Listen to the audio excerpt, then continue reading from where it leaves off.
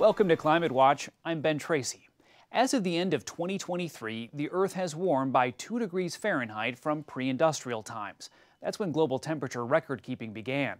A hotter planet means more severe weather, deadly heat waves, and warmer oceans, all of which are endangering plants, animals, and insects at an alarming rate. There are more than 1,300 endangered plant and animal species in the United States alone, including the red wolf, native to the southeast, and the Arizona hedgehog cactus. 21 species went extinct in 2023 alone. So we're going to hear from experts about what this means for us humans and some potential solutions to this crisis. We'll travel to a Caribbean forest where a tree with medicinal properties is under threat and can only be studied and used in modern medicine if there is a healthy, abundant population. And we meet a wildlife photographer trying to raise awareness about the critically low population of Florida panthers. But first, what bugs can tell us about the state of our planet? Insects make up 2/3 of the world's 1.5 million animal species, but 40% of insect species are in decline, including the honeybee and the dung beetle. Honeybees experienced mass colony collapse 15 years ago, due in part to pesticides and climate change. And dung beetles are having trouble digging deep enough into the ground to shield their offspring from extreme heat. Adam Yamaguchi met scientists determined to save these creatures. We run our honeybee business out of our home. Florida beekeeper Alicia Bixler has made it her life's calling to protect honeybees. We rely on them for so much pollination. Apples, almonds, blueberries, pumpkins, avocados, macadamia nuts. Bixler is one of over 100,000 beekeepers in America today who are, in part, responsible for bringing back the number of honeybees from mass colony collapse over 15 years ago. But habitat loss, the use of pesticides, and climate change are threatening other insects of all shapes and sizes. So this is the female, including the not-so-glamorous dung beetle. This is called the rainbow scarab, and you can see that they do look like a puppy dog with their little antennae out. Oh my God. And yeah, it just pooped on me. Yeah, it did. It means it likes you. Entomologist Kimberly Sheldon and her team from the University of Tennessee are studying what happens to dung beetles in a warming climate.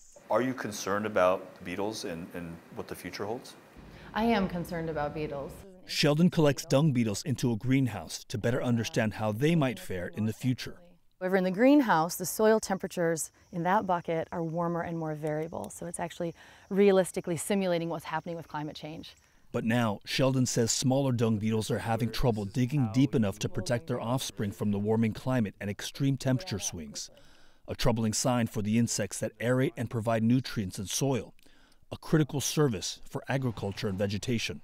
Getting rid of feces, getting rid of dead bodies, getting rid of all the kind of horrible decomposing work is done on this kind of grand scale. We don't really think about it. We don't like to think about it. Writer Oliver Millman, author of the book Insect Crisis, says the massive die-off of insects is as consequential to life on Earth as climate change. The dung beetle, really important disposing of waste that would otherwise carry all kinds of diseases, pathogens that would be passed between animals and humans. And while climate change is contributing to insect population declines, the loss of dung beetles may in turn exacerbate extreme swings in temperature, creating something of a climate doom loop. Do dung beetles serve a function in, let's say, climate regulation? Dung beetles reduce greenhouse gas emissions from things like cow pies. This is endlessly fascinating. I had no idea that the dung beetle was this important. I mean, arguably has the worst job in the world. Well, I think the dung beetles don't think it's a bad job. There's a thing for everybody in this world, and if that's your, Though we often look to animals like the polar bear as the poster child of the climate crisis, according to Millman, insects are just as deserving of our attention.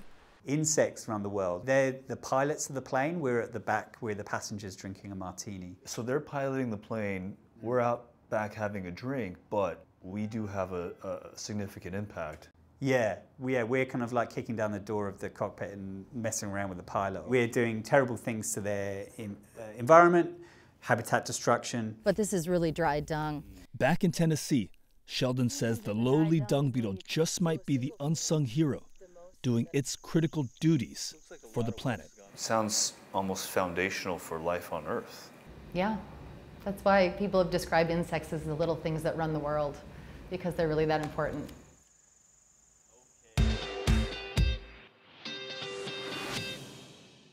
We head now to El Yunque National Forest in Puerto Rico. It's home to many endangered plants, including the yellow hibiscus and the Nichols Turk's Head cactus.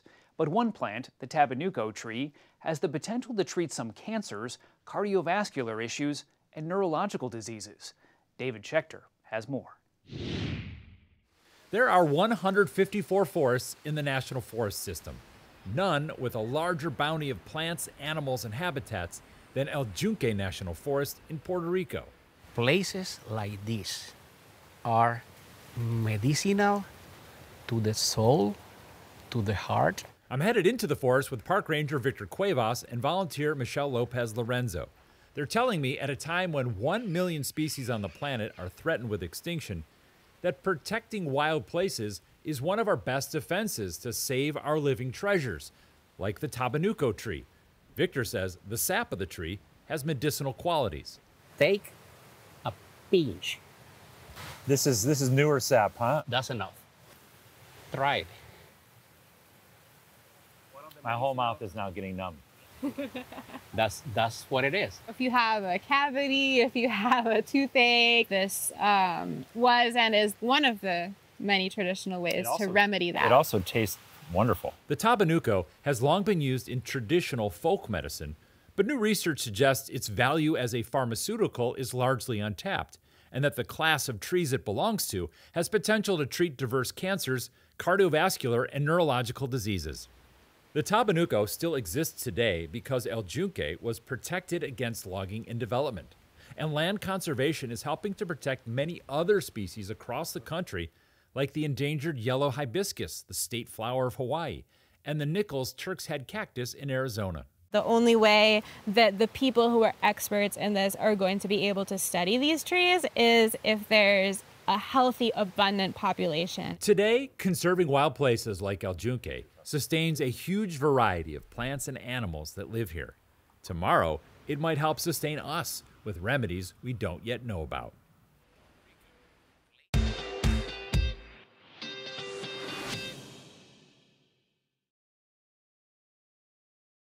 From land to the ocean, reef sharks have declined in population by 63% according to a 5-year study, and overfishing has driven them to near extinction on 20% of reefs.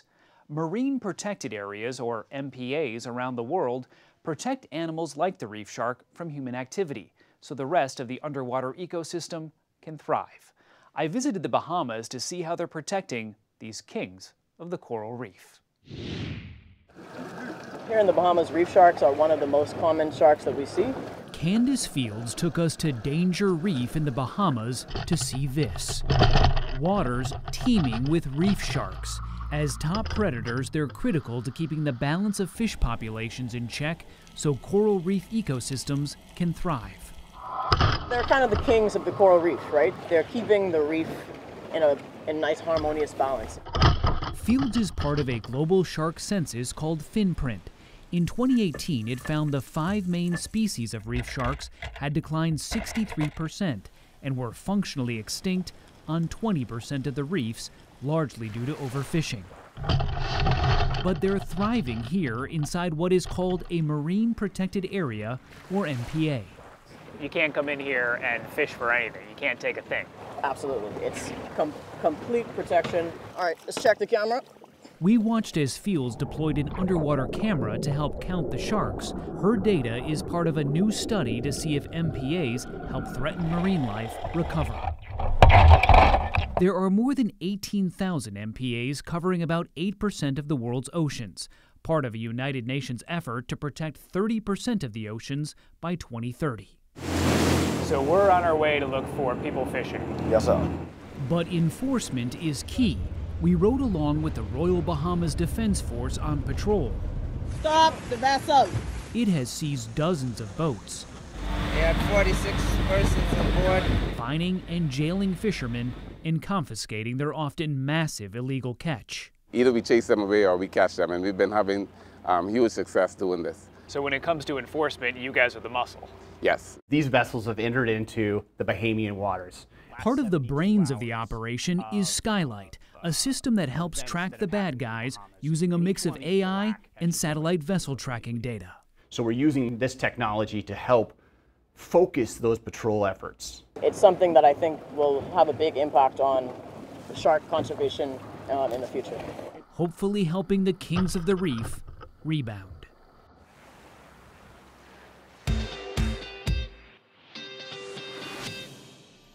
Up next, a lizard that has survived for millions of years is losing its habitat as temperatures rise.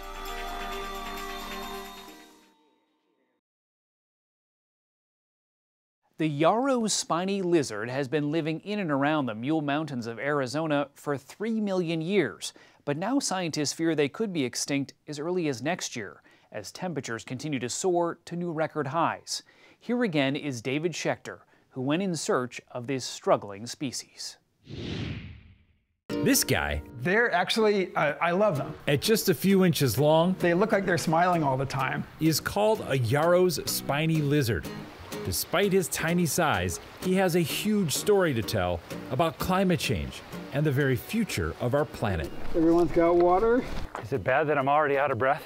We'll take it easy. I'm tagging along on a 2-hour hike with Dr. John Wiens from the University of Arizona to count lizards and document how hotter temperatures are stressing them out. This is some serious stuff. Look, it's about to flatten out. He says it's about to flatten out, but he's been saying that for an hour.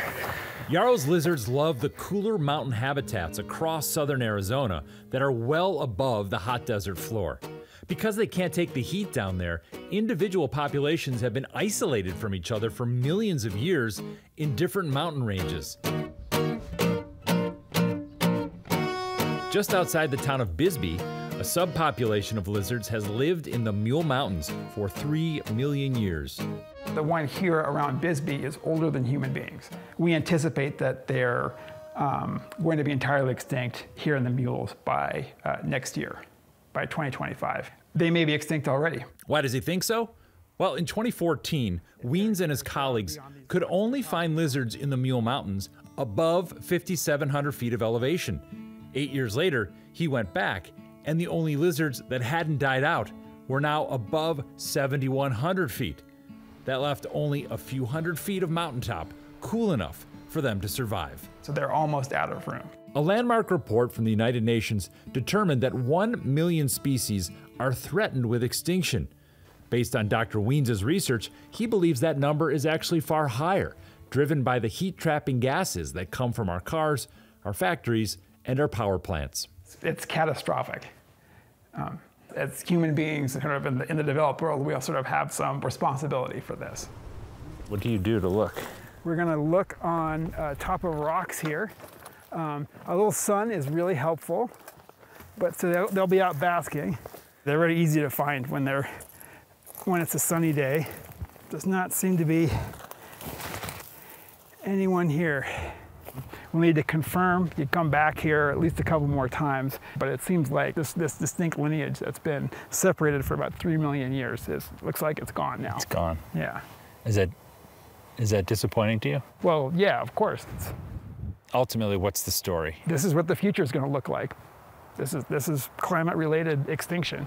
Yarrow's spiny lizard populations survive in other parts of Arizona, though many are struggling too. Wiens says the death of this local population around Bisbee shows us how climate change is quickening the pace of extinction. It's not only happening over centuries or decades, it's happening now.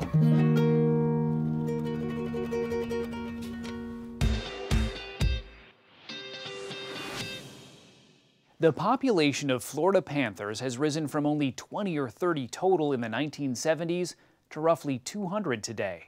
Bipartisan conservation efforts like the Florida Wildlife Corridor connecting their native habitats have helped their numbers grow, but there's still much more to be done. Manuel Bajorquez followed along with a wildlife photographer raising awareness of the so-called ghost cat.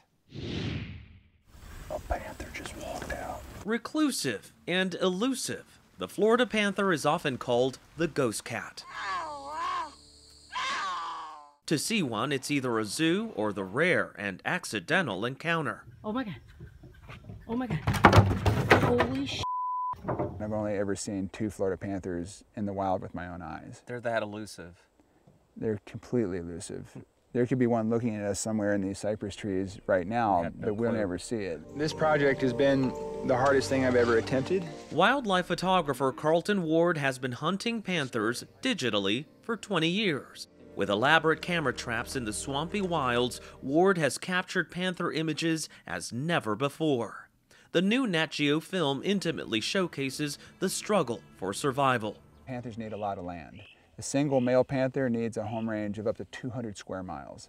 That's 4 times the size of Miami for a single panther. We met Ward at the edge of what's called the Florida Wildlife Corridor, a project he founded. It's a mosaic of still wild and undeveloped land stitched together and occasionally assisted with infrastructure. He says it's the vital link in the panther's survival story. It takes all the adjacent properties working together as a connected whole, because it takes the nature preserve and the cattle ranch and the citrus grove and the timber farm and the state forest all together as this connected green space that panthers call home. Human conflict drove panthers to the brink. First, livestock ranchers removed big cats by any means necessary. East of the Mississippi, panthers were eventually driven into a tiny swampy corner of Florida.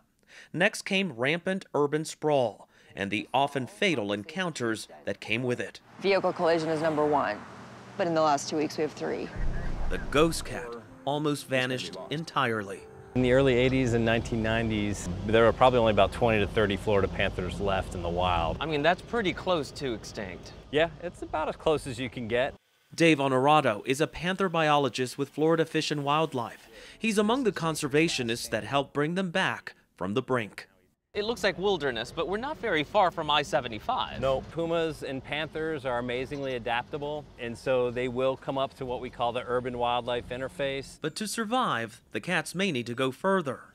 For decades, the imposing Caloosahatchee River prevented panthers from moving north of the Everglades. And that had been the dividing line for 5 decades, where no female panthers had been seen north of that river since 1973. So we've had nothing break the beam since last Friday. But then, a small miracle. Somehow, a female panther north of the river, nicknamed Babs. She's amazing. She's a pioneer. She swam the river. For Ward, Babs became an obsession. Why is it so important for you to capture a crystal clear, beautiful image? People connect with beauty. People connect with their hearts. And to see the eyes of these panthers and to see the beauty of the habitat and the place where they live. Now, with their numbers creeping above 200, Florida panthers have a new and unlikely ally.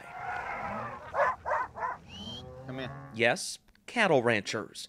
At least some ranchers, like Elton Langford. Protecting the panther also protects your way of life. Yes, sir, it does.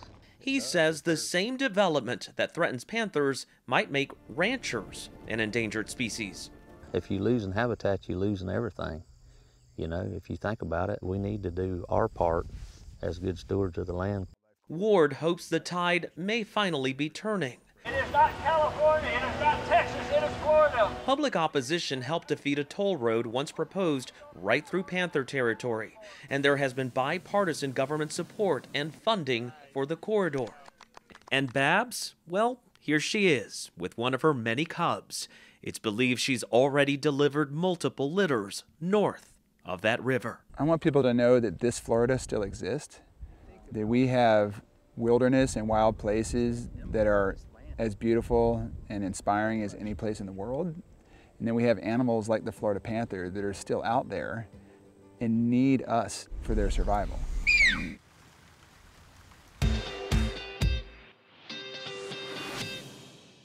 For more stories like these and live coverage of breaking news, stream us right here on CBS News 24/7, available across all platforms. Thanks for watching Climate Watch. I'm Ben Tracy.